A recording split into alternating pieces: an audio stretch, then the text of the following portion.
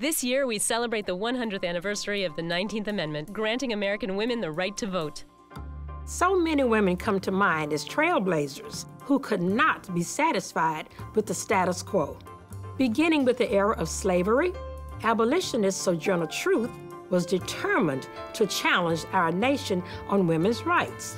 Harriet Tubman led many slaves to freedom during the Underground Railroad, as did many other unsung sheroes. These women paved the way for Fannie Lou Hamer, Annie Devine, Victoria Jackson Gray, Barbara Jordan, Shirley Chisholm, Constance Slaughter Harvey, yours truly, and many more women. Our ancestors left us a footprint to follow. We must do the same for generations yet unborn. We too will leave a path. It's up to us to decide where. This message was made possible by the League of Women Voters of Mississippi and the Mississippi Humanities Council.